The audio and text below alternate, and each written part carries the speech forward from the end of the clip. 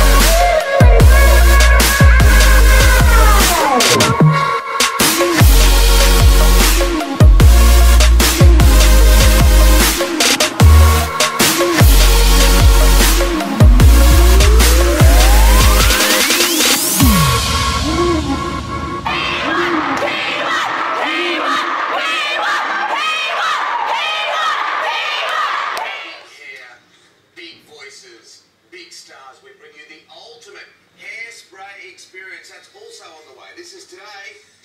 Don't go anywhere.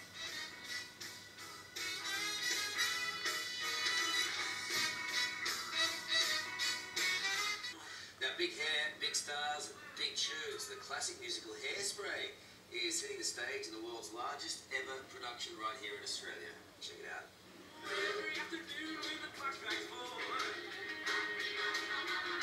a crazy bunch of kids crash through that door, yeah.